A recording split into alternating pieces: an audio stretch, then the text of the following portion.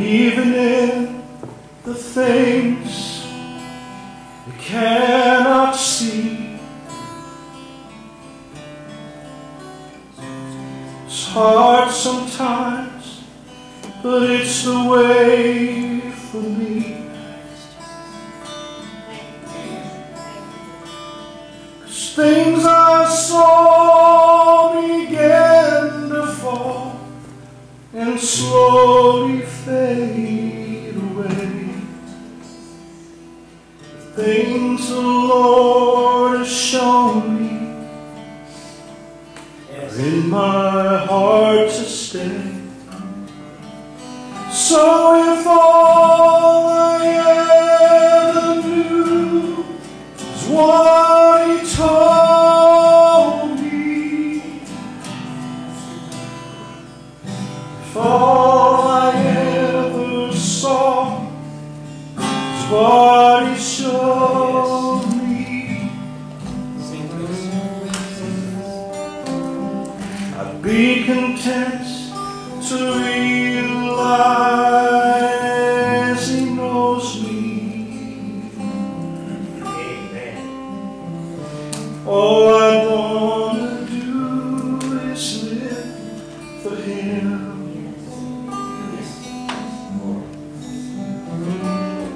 Faith is made of things you cannot see.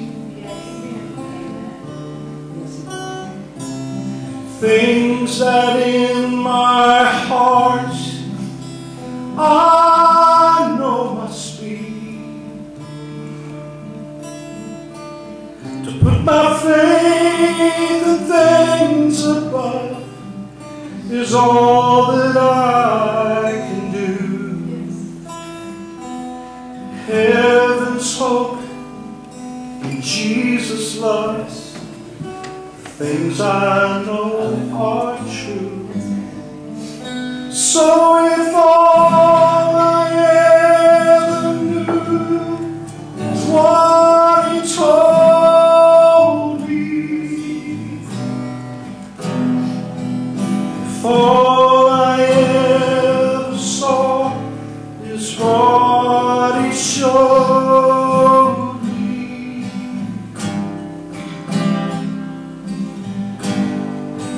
if all He wants to do is just control me,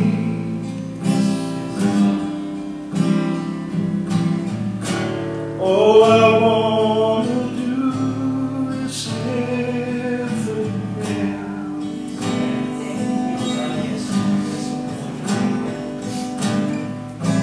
All I want to do is live for Him. Yes, amen. Amen.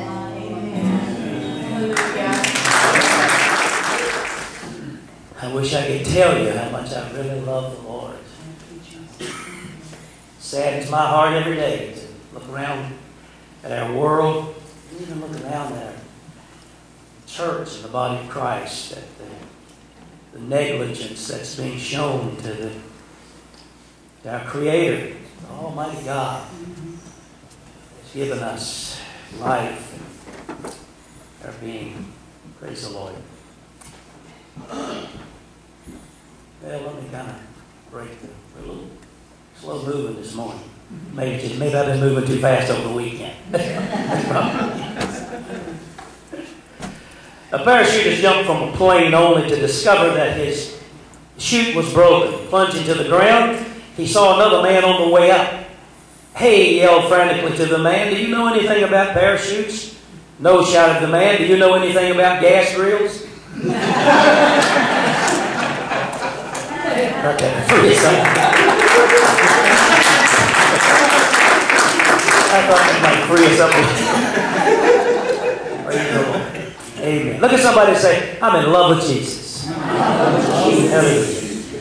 The Lord has impressed my heart today. I hope this will be a message of encouragement, maybe for some of you that have started out in some type of ministry at some point.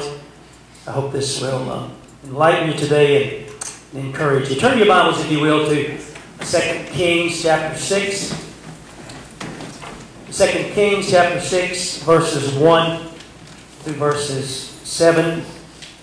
And I love to talk about Prophet Elijah and then his trainee Elisha. The Bible says that one day the group of prophets came to Elisha and told him, "As you can see, this place where we meet with you is too small. Let's go down to the Jordan River where there are plenty of logs. There we can build a new place for us to meet." "All right," he told them, "go ahead. Please come with us," someone suggested. "I will," Elisha said. So he went with them. And when they arrived at the Jordan, they began cutting down trees. But as one of them was cutting a tree, his axe fell into the river. "Oh, sir," he cried, "it was a borrowed axe." "Where did it fall?" the man of God asked. When he showed him the place, Elisha cut a stick and threw it into the water at that very spot. And then the axe head floated to the surface. Awesome. Amen. Then the axe head floated to the surface. You didn't misunderstand. I read that right. Then the axe head floated to the surface. "Grab it," Elisha said. The man reached out and grabbed it. Father God, in the name of Jesus, I'm so very thankful, Lord, for your sweet, sweet Holy Spirit, for your presence in this house today. Thankful, God, that you and you alone are God. And Lord, I humbly stand in your presence and in the presence of these wonderful people today. And I ask for your precious anointing, Lord. You know how I feel about that. Lord, if you're not going to anoint me, just speak to me now and I'll sit down, because I cannot do it without you, and I recognize that. And Holy Spirit, I pray that you will go before me just now. Wrap your arms around everyone this morning. And God, if there's anyone here today that will be listening to this service on YouTube this week that does not know Jesus, oh God, let this be their moment in time. And Father, I pray that you will just encourage your people today. Lift us up in your presence. Be with us, God. And we will be careful and cautious always to give that matchless, eternal name of our Lord and Savior Jesus Christ honor and praise and glory. And everyone said, Amen. Amen. Praise the Lord. When they arrived at the Jordan, they began cutting down trees. But as one of them was cutting a tree, his axe fell into the river. I want to use for a subject this morning for a few moments, what to do when you lose your spiritual edge. What to do when you lose your spiritual head. I want to introduce this sermon this morning, but I want to say first, it is so vitally important for the Church of Jesus Christ to maintain a spiritual edge. Amen. It is so vitally important. There are some things that we as believers could afford to lose, but we never want to lose our spiritual edge. And if you have, anyone under my voice today, if you have lost your spiritual edge, I pray that the Holy Spirit will help you through this word this morning to be encouraged and regain that spiritual edge. The story we're looking at in this message took place in the 8th century BC, during the times of the kings when Israel was split into two kingdoms, Israel in the north and Judah in the south. And after the prophet Elijah was taken up away into heaven in a fiery chariot, in the original Hebrew it says Elijah went up in a storm into heaven. Ever how he went? That must have been a glorious, glorious experience. But this is when the prophet Elisha began his ministry. Elisha had trained under Elijah for many years, preparing for ministry. I read something, I'm not sure how concrete it was, but I read something this week that there was a suggestion that Elijah may have tutored and mentored Elisha for some 50 years. But he couldn't have had a greater mentor than Elijah. Amen. I thought about just briefly some in my younger years, just 4 or 5 years ago. Yeah. So, how important that they were to me, and how that their mentorship helped me. I'm thinking about one particular person, C.T. Davidson. Some of you that are over 60 probably will remember him. But such a great man of God, such wisdom. I love to be in the same room he was in. It seemed like that he stood above. He had such wisdom, just seemed to radiate from him. But Elisha had trained under Elijah for many years, preparing for his ministry. Elisha is now training other young prophets. This is what is meant by a group of prophets. The King James says, sons of prophets in verse 1. And according to verse 1, this school of the prophets had become so large that they outgrown their current place and needed to build something larger to accommodate their growing enrollment. When I said in 2 days of youth convention, I think there was 4 or 5 pastors in our region out of 80-some of us that were there. I thought, Lord, I wish we could get to the place where that more young men and or young women were being called of God, and that we would have to enlarge some of our tents and our places of training. Yeah. The anxious prophets approached Elisha, their teacher, with this request in verse 2. Let's go down to the Jordan River, they said, where there are plenty of logs. There we can build a new place for us to meet. All right, Elisha told them, go ahead. In other words, Elisha was sending them off on this building task with his blessings. He wasn't planning on accompanying them until one of the prophets approached him and requested that he go with them. They wanted Elisha there for inspiration. They weren't expecting him to help them with the strenuous work of putting up the building. They just wanted Elisha there for inspiration. Having their teacher there to watch them would be a great source of strength and encouragement for their task. Yeah. When they arrived at the Jordan River, they immediately began to work on cutting down trees, each student doing his part. Pretty soon, a problem arises. How many know when you attempt to do something for God, problems arise? Amen. Amen. No matter how small the task, no matter how great the task, just as soon as you determine in your heart that God is calling you, that God is touching you and speaking to you about something that will be a blessing, something that will be encouraging, something that will minister to and in the kingdom of God. And just as soon as that happens, problems will arise. I want to encourage you this morning, if problems have arisen in something that God has called you to do, that God maybe has separated you unto Himself to do, I want to encourage you today, don't lose your spiritual edge. You just hold on to your faith. You just cling to the old rugged cross. You just keep your heart and your affection set on things that are above, not on things that are on this earth. And God and the Trinity of heaven will minister to you and keep you where He desires you to be.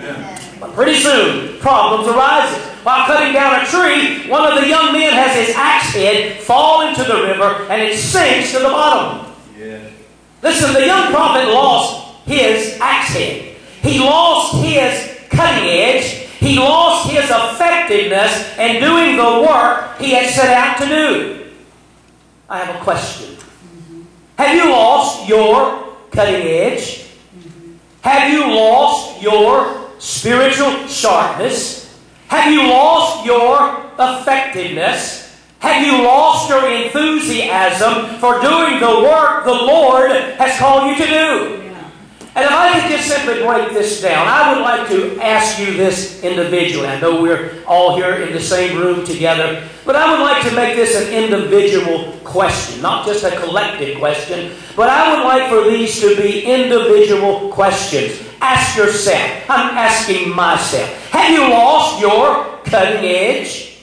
Have you lost your spiritual sharpness? Have you lost your effectiveness? Have you lost your enthusiasm for doing the work God has called you to do?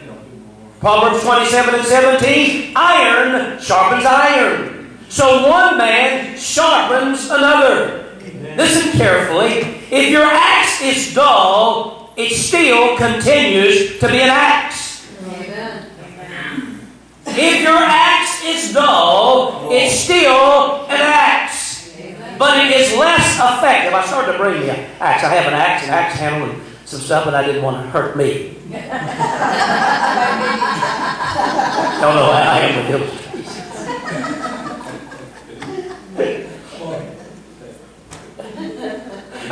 Leonard could have held the axe. Leonard could have held the axe for me.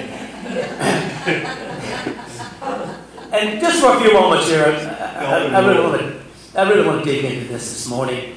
I want to examine 3 things that you can do to recover your spiritual edge. Number 1, some don't like to hear this, but number 1, you must accept responsibility for losing your spiritual edge. Amen. Verse 5 said, as one of them was cutting a tree, his axe head fell into the river. Oh no, oh sir, he cried. It was a borrowed axe. Now the King James Version says, alas, master, it was borrowed. The word alas literally means, oh no. Isn't that what you cry out when you've lost something? Oh no, I've lost my car keys. Oh no, I've lost my wallet. Oh no, I've lost my glasses. Some of us, as we continue to grow older, oh no, I've lost my...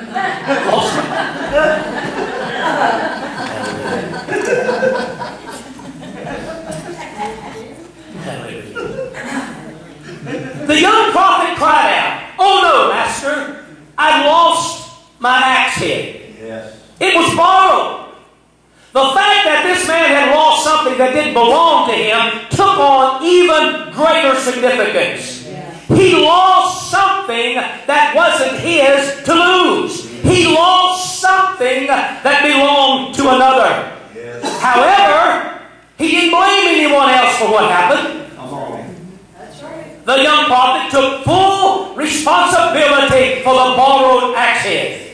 In essence, what he cried out was, oh no, master, I have lost the cutting edge. I was borrowing from someone else. Yeah. Church, when you lose your spiritual cutting edge, you must accept personal responsibility for it. Now listen carefully. You can point the finger at the preacher and say, I lost my spiritual edge because the preacher's sermons are boring and they don't feed me. I hope you can't say that here, but that's what some people say. Because the preacher's sermons are boring and they don't feed me. You can point your finger at the church and say, I've lost my spiritual edge because our church doesn't offer programs that fulfill my personal needs. And that is something that we all need to give more attention to. But that's not my point. You can say, I lost my spiritual edge because my job takes me away from too much church.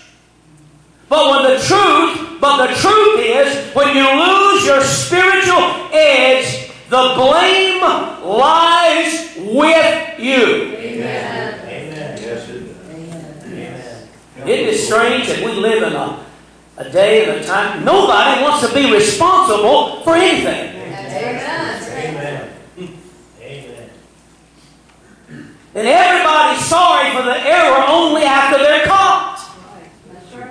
Nobody wants to take on, few want to take on the responsibility anymore when there's a failure, when there's an area that needs much attention, or when there are things that have happened that we would rather they had not happened. Nobody simply wants to step up and say, that's my fault. I'm responsible for that. I didn't pray like I should have prayed. I didn't seek the face of God like I should have sought the face of God. And the list goes on and on. Even professional people. I don't want to call out anything this morning because I don't want to be offensive to anyone. But I'm so weary. Matter of fact, I'm sick and tired of dealing with professional people even. You can't pay a bit more attention to some professional people than I can fly. How many know I can't fly?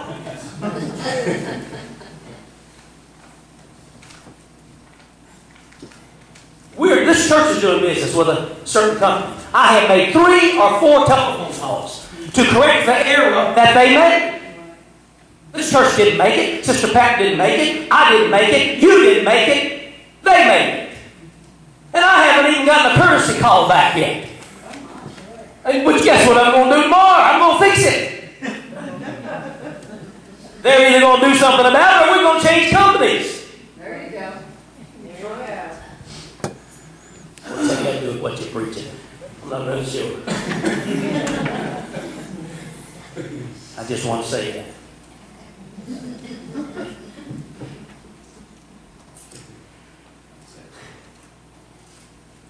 You must accept full responsibility. And you must understand also that when you have lost, that what you have lost is something you have borrowed.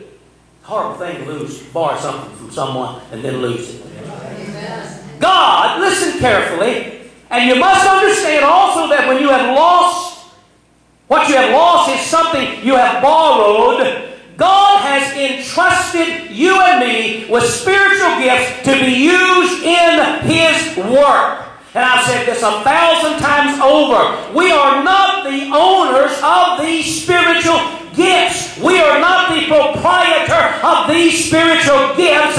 We are just stewards. How many know what a steward is? A steward means to manage or look after another's property. Amen. Oh, Billy Graham. They quoted Billy Graham this past week. How many got to see any of that wonderful funeral service? Oh my goodness. I come upstairs and down in my office, I come upstairs and my wife's sitting on the piece of furniture there in the middle of the floor with the TV on, and she's weeping, just listening to Franklin talk to his dad, listen to him telling the world what a tremendous father and the children and the grandchildren. Listen to me. Let me say this one more time. You must accept full responsibility. I'm going to make this close. You must accept full responsibility. You must understand also that when you have what you have lost is something you have borrowed. God, everybody say God. God has entrusted you and He has entrusted me. Look at somebody and say, God has trusted you. Tell somebody that God has trusted that's just absolutely breathtaking, isn't it? Yes, it is. God has entrusted you and me with spiritual gifts to be used in His work. We're not the owners of these spiritual gifts. We're just the stewards. We're to manage or look after God's property. Oh, I don't want to get off here and go rabbit hunting this morning. But I'm so tired of people taking all the praise and honor and glory, but yet saying, oh, all the glory to God. They're not giving glory to God. They're giving glory to themselves. Amen. A minister asked Billy Graham, he said, sir, what must I do in my ministry to be successful? Billy Graham said, don't make your ministry about you. That's right. Amen. Make it about Jesus. Amen. The ministry is not about you and me. It's not really my ministry. We all, and there's nothing wrong with that. We all say the ministry that God has given me. Well, you know, there's some solidity to that. There's some validity to that. But every gift that operates in our churches, in your life personally, in the pastor, in bishops, in whomsoever, those gifts belong to God. He is the proprietor of those gifts. And I'm just grateful that He's thought enough of me to share those gifts, place them within me so I can exercise them and be a blessing to someone else.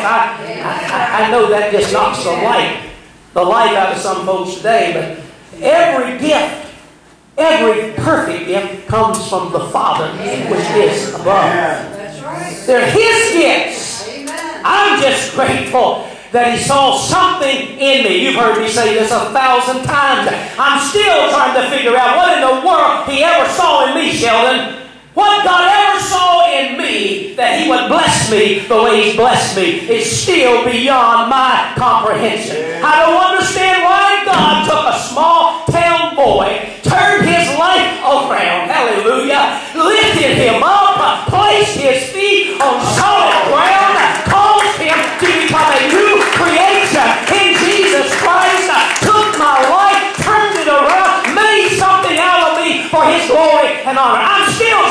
to that?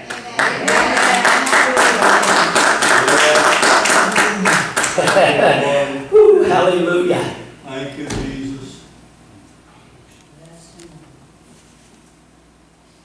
Thank you, Lord. Thank you, Lord. When you lose your spiritual edge, it means you no longer are effectively using those gifts and abilities God has entrusted to your care. And we must take that matter very seriously. Amen. Doesn't matter what He has given you, placed in your life to be used for His glory. It needs to be taken very, very, very seriously. Number two, you must acknowledge where you lost your spiritual gift. I was thinking this morning about so many that I started out with. A number of them that grieves my heart have fallen by the wayside. I don't mean they died natural death. They've fallen. They took up the torch at one time. They put on the mantle at one time. But somehow they lost their spiritual edge and they fell by the wayside. And that saddens me. But you must acknowledge where you lost your spiritual edge. Verse 6 says, where did he fall, the man of God asked. When he showed him the place, Elisha cut a stick and threw it into the water. Every time I read that, I just want to fly away. It just absolutely lights my soul up. Hallelujah. He cut a stick, threw it into the water at that very spot. The axe head floated to the surface. How many know axe heads don't float? That's right. I mean, you do know that. Yes, that's right. And it doesn't matter if you graduate the third grade or if you have a PhD. It really doesn't take a lot of brain power to know. Axe heads simply do not float. Right. But I'm telling you, Church of God, this morning, when God the Father and God the Son and God the Holy Ghost gets into something, it'll work. I don't care what it is, what it looks like, what it's been through with. When the Holy Ghost of heaven moves in your life, moves in my life, you may feel like you're left out. You may feel like you've been left behind. But I'm here to tell you, if you will acknowledge and recognize how great our God really is. He is an awesome God. He is on His throne. He is sitting on the circle of this earth. He is beholding all the good and all the evil. And He changes not. Glory to God. Glory. Hallelujah. Praise God. Praise. Praise God. Elisha asked the young prophet to show him where he lost the axe head, and he pointed right to the very spot. Notice that he didn't even scratch his head and say, was it over here? Was it over there?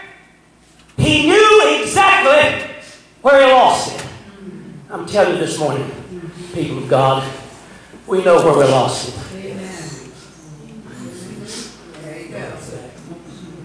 Every fallen person, every backslider, every fallen creature, it still grieves my heart. They know where they lost their axe head. Amen. What happens next is a miracle. It only takes in part of one verse, but it's a wonderful, wonderful miracle nonetheless. Verse 6 says, Elisha, I'm reiterating, repeating myself with this verse. Elisha cut a stick and threw it in the water, and the axe head floated to the top of the surface. There was no human means to recover the lost axe head. That's right. I know you know this, you're smart. The water was too deep to swim to the bottom and retrieve it. The water was too muddy to even see the axe head. Divine help had to be sought in order to recover what was lost. Oh, I would like to tell the United States of America, I would like to shout it from the mountaintop. What you need is Jesus. He'll solve all of these problems.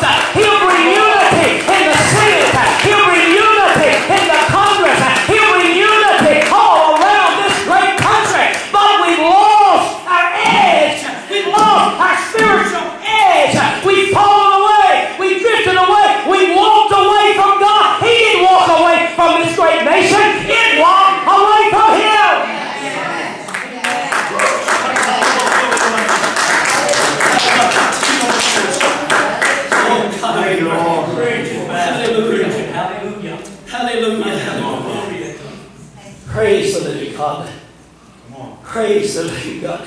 Hallelujah. I know I talk too much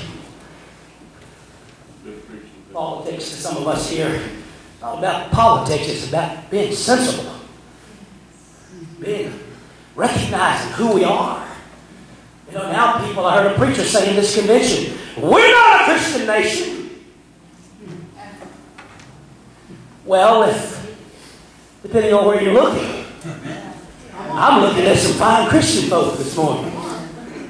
How many are American citizens? You're not an illegal alien. If you are, you're going to go through the proper channel and get hooked up.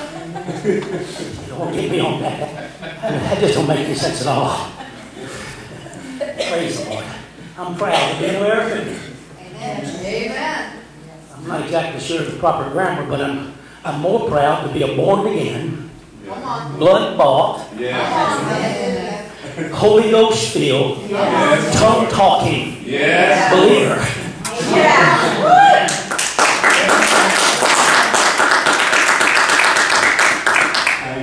Hallelujah.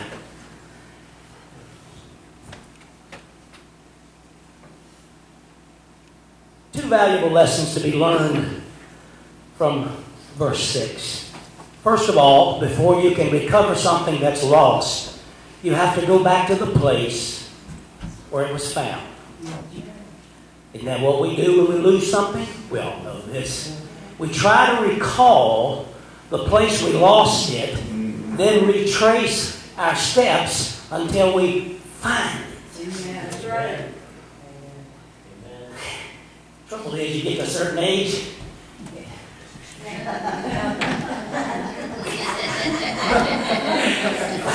you find yourself retracing more than you find what you... Well, you know, I don't mean to have you stitch this morning, but I have to have some little humor here. I kind of feel like Abraham Lincoln. Someone asked him, he was telling a joke, and in the midst of the Civil War. I don't recall my history right now. It's failing me to be exact quote, but in essence, he was laughing in the midst of something that was not laughable. And one of his cabinet people sort of rebuffed him mildly, rebuked him. And how dare you, Mr. President, laugh at a time when it's so serious? And he said, if I don't laugh, if I don't have some humor, he said, my emotions take over, and in essence, he said, I just cannot deal with it. So, you know, that's the way I think many of us are today. I know I am as a preacher of the gospel. I was in Jeremiah that said, what my eyes sees brings grief to my heart. There's seldom a day goes by, and I'm sure you share my heart with this. There's seldom a day that goes by that these eyes do not see something which does not bring grief to my heart. When you turn on your TV, I sent my 11-year-old, just turned 11 years old, we did last week, he just walked up to this little light pole away here a little bit from the house. And after all these multiple killings, and you know, call it what you want to call it. I just think I'm like Donald, I just think it's pure evil. Yeah. I'm still trying to figure how you can just premeditate and plan a long line of killings and plan which door you're going in or which window you're going to go in. You already have a plan. When you get there, you're going to ring the fire alarm so everybody go out front so you can be standing there as the monster that he is, and many are when they do that. And all we want to do is cry mental illness. I know, I understand mental illness. I've been around it. I've seen it. But I'm telling you, church, we have to start calling what it is. Amen. Our young speaker, Tim Beck, he's just a tremendous. I'd like to be able to stay here a few more years and retire. I love him to come here and follow me. You don't deserve somebody that can preach the gospel. And this young man is just such a preacher. I don't mean he just jumps up and babbles. He is a preacher of the gospel. And he was teaching, and he was preaching Friday night, and the youth were there, and a few pastors. I wish more of us had been there, but there was only a few pastors there. And as this young man was preaching, I thought, oh God, I've known him for a number of years. He's just a fine minister of the gospel. And as he was preaching, and some of the things he was saying, I could even see some of the adults. It wasn't sitting well with them. And I thought, you need to get over yourself. How are they going to hear without a preacher? And if the preachers don't stand up and declare. Come on, that's right. Amen. Come on. Come on. That's right. Come on. If we do not declare the whole counsel of God, I want somebody after church this morning to tell me who's going to do this. And I declare the reason that many churches and many preachers of the gospel today are not declaring it. We've lost our spiritual head. We've lost our spiritual edge. We've lost our spiritual axe. And Tim said this. Oh God, he had just tore it off pieces. I mean, man, he was exploding with anointing. And he said, and he'd gone through different issues, encouraging the young people. And he said, what about the homosexual? And he got, you could have heard a pin drop. And he made the reference, what about the homosexual? And he said, you wasn't expecting me to say that, were you? Well, no, most of them wasn't expecting him to say that. You see, it even kind of got a little sticky in here when I said that. People, the gospel is still the gospel, and if we're not careful, we're going to lose our spiritual edge to where it's going to be difficult. It's going to be just like police enforcement, because they're under such scrutiny, because they can't do what they're commissioned to do.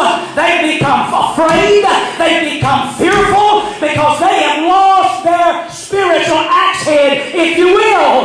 They lost that position that they need to be in so they can declare, so they can stand up and be real men and women of the law enforcement field. We preachers, it's the same way. Our local churches are the same way. The preaching is so shallow. It has no depth. It has no fervency. It has no anointing.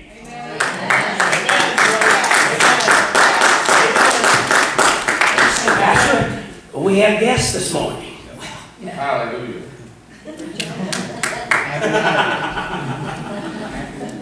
Tell us what it is now.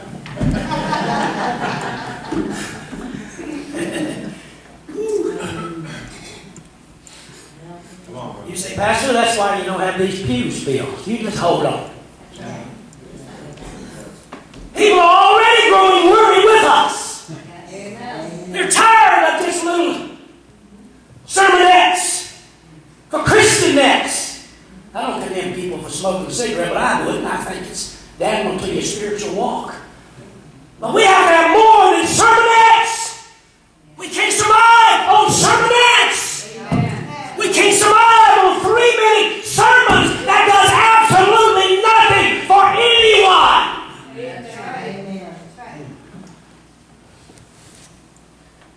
Preacher, do you have to get so excited? Yeah. Would you ask my wife after church? Shirley, does he have to get all that excited? He's probably going to tell me, yep, he does. How can you not just get a little bit excited? That's right. Amen. Amen. I don't like that bookshop stuff either, but anyway, sometimes it's just the way it comes.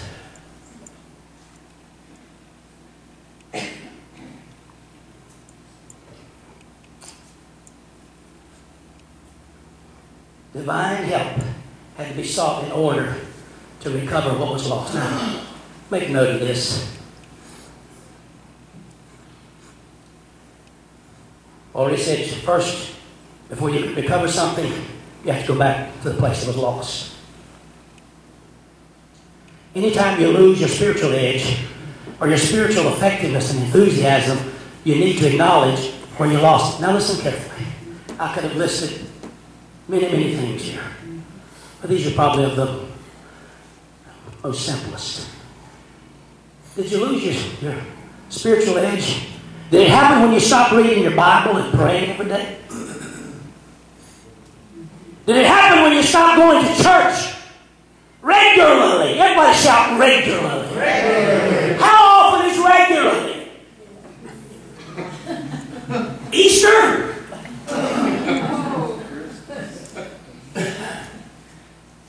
Christmas? Yeah. Twice a year?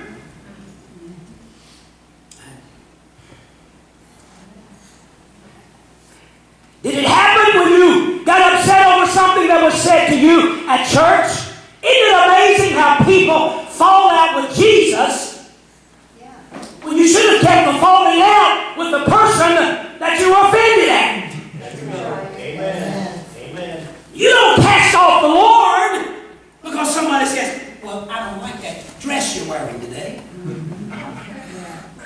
You don't cast off Jesus because the preacher loses his mind and God knows where he goes from there.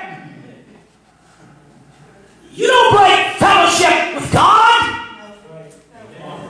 Amen. Come on. Did it happen when you got mad at the pastor and started tuning out his sermons? It's hard to tune mine out. Kind of like going to sleep. It's hard to set sleep while I'm preaching. Isn't it? It's don't brag to me. It's just, it's hard to sleep when somebody's screaming at you.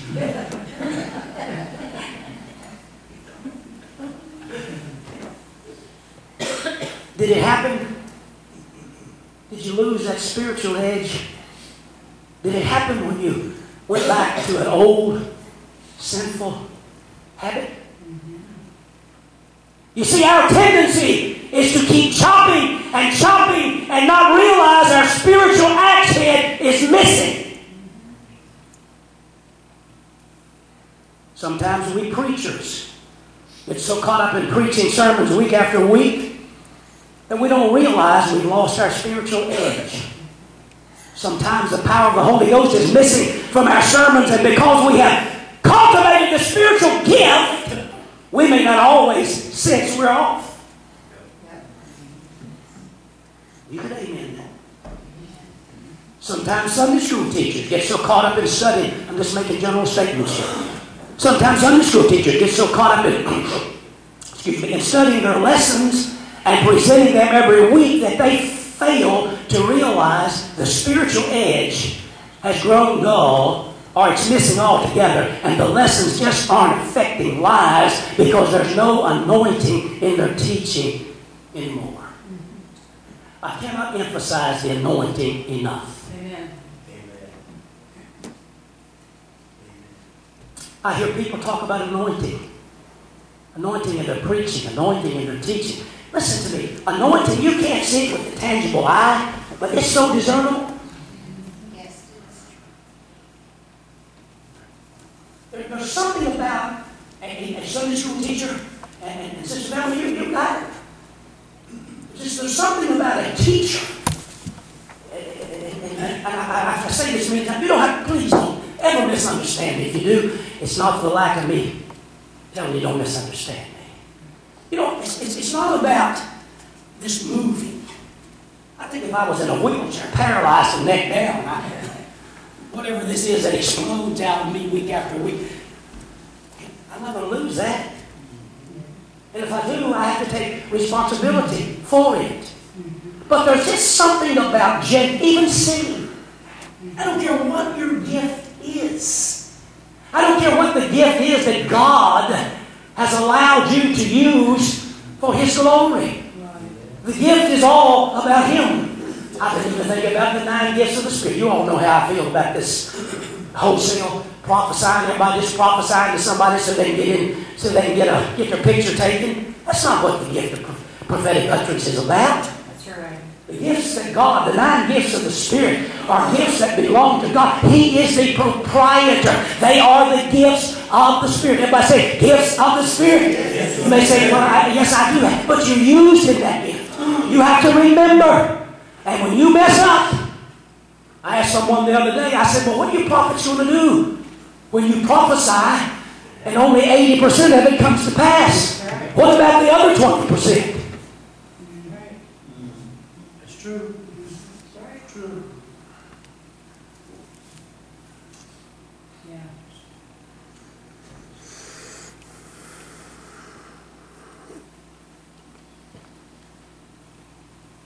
We don't want to neglect these gifts.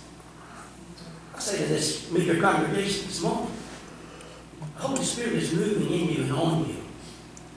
And you feel desperate in your heart. God's crying in your spirit, crying out through you. You may not even understand it.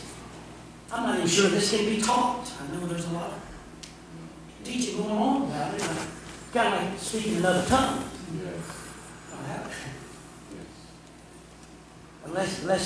Unless you have studied Godology and you understand what God understands, I'm not sure that you can teach that, because it's a special language.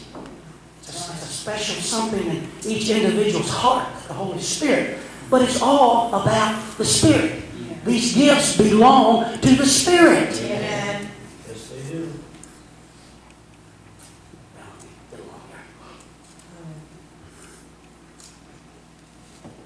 Sometimes church leaders get so caught up in going through the emotions in church business that they stop seeking the Lord's will in their decision making, and lose not only their spiritual edge, they lose their vision, and they lose their purpose.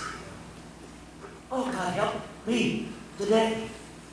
In order to recover your spiritual edge, you must acknowledge where you lost it.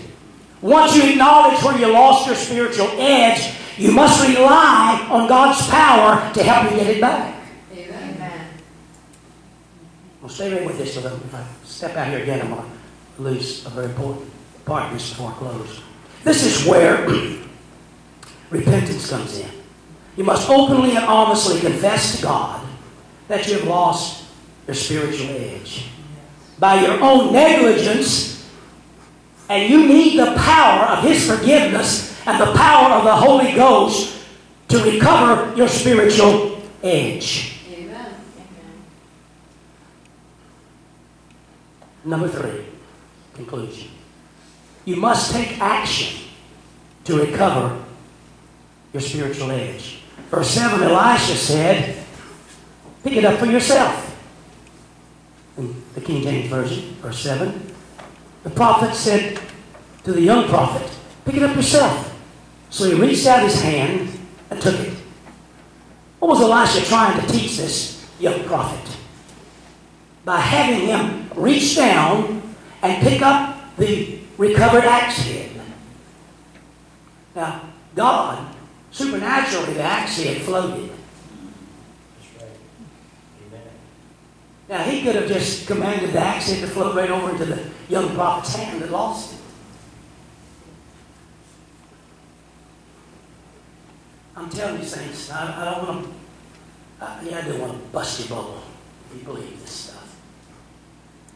This teaching that's going on today, that, and I do believe with all my heart, every past sin, every present sin, and every future sin has been forgiven. I heard someone say the other day, and I thought, I wrote it down because I put a message together on that. He said, isn't it sad? People are going to hell. People are going to hell even after they've been forgiven. I don't know for a minute. How are you going to go to hell if you've been forgiven? Well, his thought was, because 2,000 years ago, on an old rugged cross, the Son of the living God, the second person of the Godhead, Jesus of Nazareth, the great healer, the great I am, God Almighty, suspended between heaven and earth, precious blood flowed from Emmanuel's veins for the forgiveness of the sins of the world. Well, what we're failing in the church to recognize is, and I've said this 150 times from this pulpit, unrepented sins are unforgiven sins.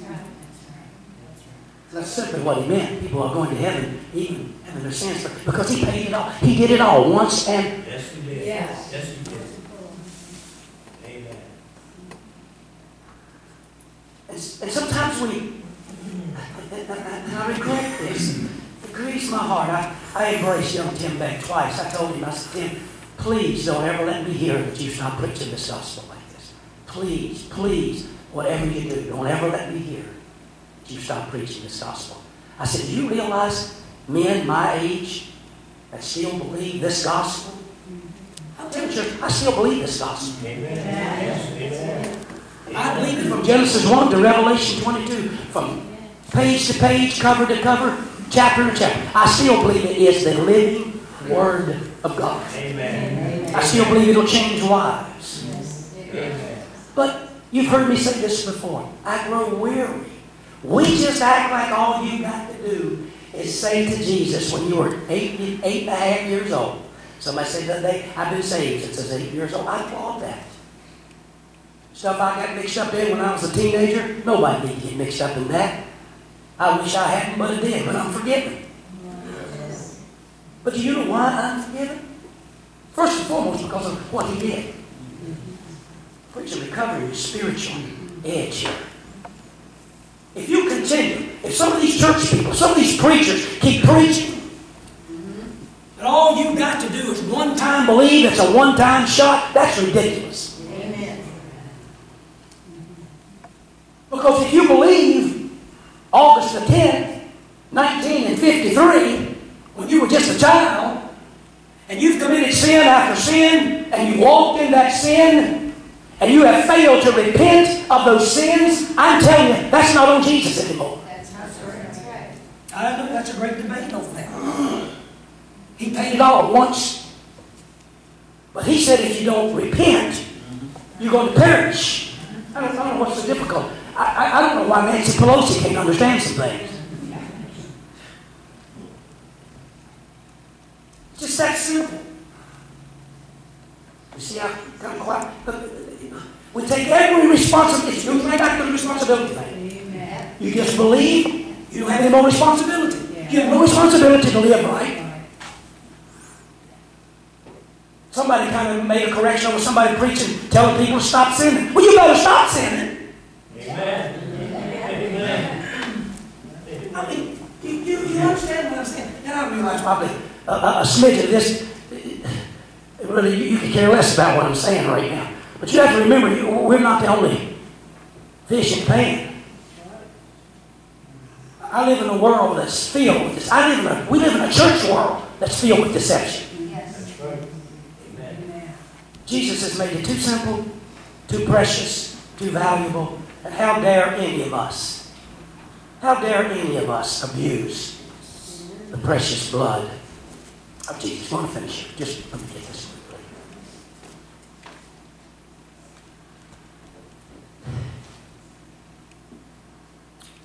When Elisha was trying to teach a young man, young prophet, by having reached out and picked up the recovered axe, he had reminded the young prophet of the value of what he had lost. He had lost something that belonged to another. He had lost something which he could not afford to repay quickly. Perhaps Elijah was teaching the young prophet a very valuable lesson on the grace of God. This young man was powerless to recover what he had lost. It was by God's grace. Oh, if we don't get this blended, if we don't get this right, if we don't quit abusing grace,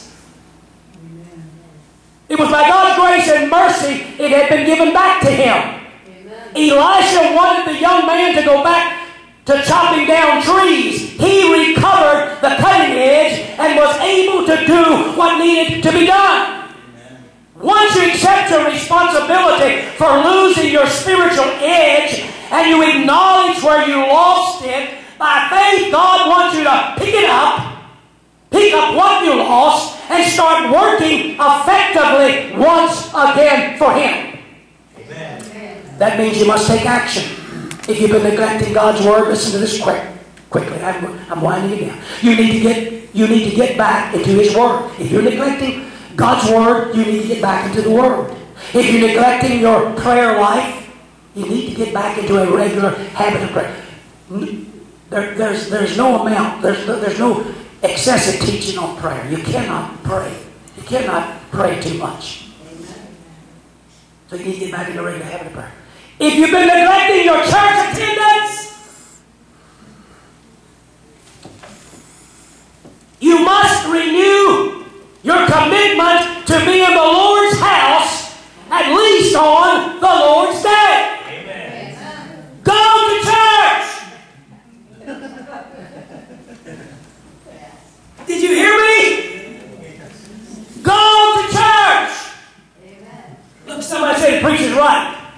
preacher.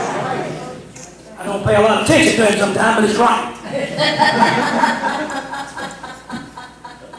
It's not about legislating going to church.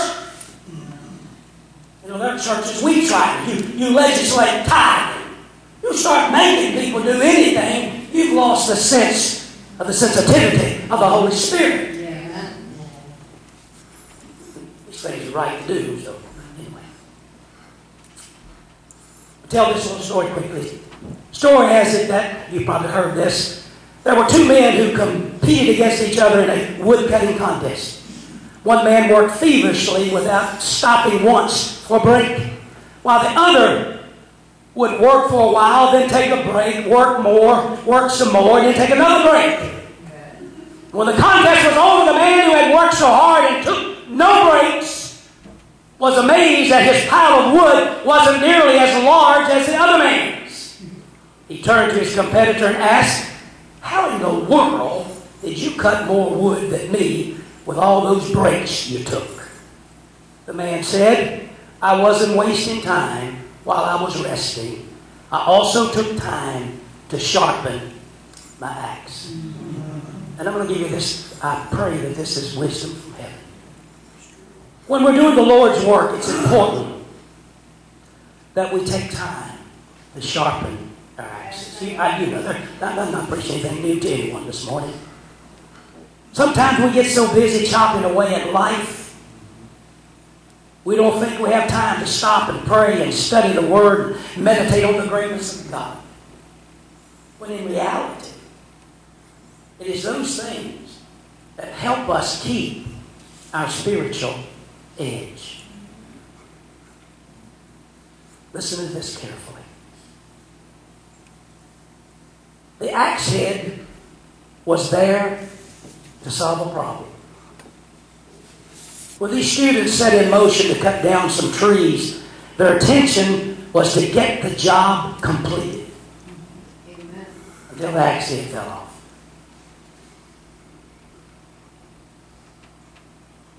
Very familiar scripture. Cling to this. Holy Spirit speaking to your heart with this morning. Cling to this. Cling to this. Oh, familiar scripture. Romans 11, verse 29. King James Version. For the gifts and calling of God are without repentance. Without repentance simply means God won't change His mind about what He has called you to do. He's not fickle. See, I'm still trying to figure out what in the world He saw in me. I'm just glad He saw something in me. Even if I still can't figure it out after many, many decades. The gifts and the calling of God, somebody really needs to hear this morning, are without repentance. God won't change His mind about what He's called you to do. Listen, no, I've known too many people over the years that tried to get God to change their mind. He's just not going to do it. Well, He's God, infinite in wisdom, sovereign in power, knows everything, declared the end from the beginning. We'll try to figure that out, can't we? That's right. So if in that period there, He looked down through the annals of time, He saw you, Brother Sheldon. He knew He was going to give you that wonderful voice. I think He preaches too. He looked down through the annals of time. Just bear with me just a moment. Everyone you said in here this morning, there's something in your life. We won't take the time, obviously. Every one of you could stand here this morning and say to me, "Pastor, I really feel God is calling me." Sometimes people confront me and tell me about it, and tell me something that's just, I don't really know what to do with it. I mean, I don't walk on water. But I don't do the calling. I don't walk on water. I didn't hang the sun, the moon, the stars. That's right. That's right. But whatever calling, whatever gifting that He's given to you, I believe this is all marked for the gifts and calling of God are without repentance. I think one of the New Living Translation something says that the gift and calling of God are irreversible. It just simply means God won't change His mind. If He's called you, if God has called you, listen carefully, that calling is still there. Whether or not you have obeyed, and if God gave you a gift and gifted you in a certain area, that gift is still there. You may say, preacher, all these years have gone by. I could never make it up. I don't know that God's expecting you to make up anything. I think God's just expecting us to be obedient to Him. Amen. And if He's thought enough of you, whatever that gifting is. I know there's a stretch on all of this, and people are writing books about it. But I tell you, you can really get about 200% of what you need right out of this. And you can understand your calling. I declare to you this morning. You can understand your calling. It may take you a while. I'm speaking to someone this morning. It may take you a while. You may be trying to chase something that's not there. I've known preachers that, that really wanted to be. Don't want to be anything but what God wants you to be. You've heard me say this before. Kid preacher in Bible school many years ago. Everybody wanted to preach like Elwood Matthews. They wanted to preach like D. Frank Hughes or Felix Garcia. For whatever rhyme or reason, that spirit didn't fall on me. I thought, God, I still trying to figure out what he's even doing there. I thought, I don't want to preach like somebody else. I don't want to be somebody else. I don't want someone else's gift. I just want to work on this one that you have given to me. I want to give myself. Oh, I'm talking to someone this morning. You can't get away from it. You cannot get, there's nowhere. It's like David said, whether shall I go to flee from the presence of the Lord? I had an elderly minister. He's been with the Lord for many years. Great minister of God. He told me one time, he said, I joined the army just to get away from the call of God. I said, you didn't think God was in the army? You just simply, I don't know why I feel this so strong. You just simply can't get away from this. Well, I just can't make it. I can't afford to. I can't afford not to do what He's called me to do. Amen.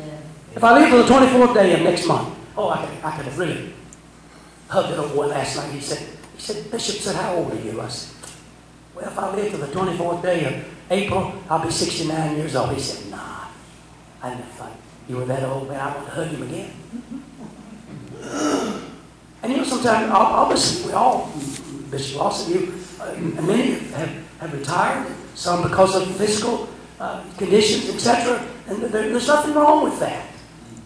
But sometimes when I get trying to really plan to retire, I hear something. I see something like the axe head coming out of the deep water. Something happens. Or I turn on my TV and I hear this limp-wristed preaching. I hear this stuff that has no, it's so diluted and caramel-coated and sugar-coated and diluted and watered down.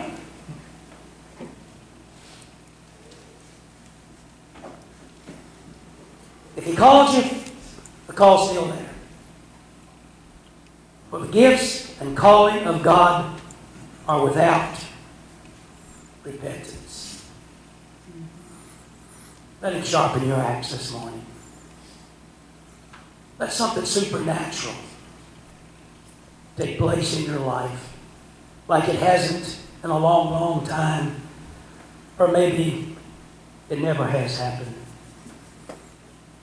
And while you're sitting back and meditating, contemplating, and while you listen at yourself, I told someone yesterday, I said, I don't know what his age or what, but I said, I've become a habitual complainer since I've been in this convention. It was too cold, it was too hot. Something. But if he's calling you, it doesn't matter how long ago it was. If He's calling you, He can revive it.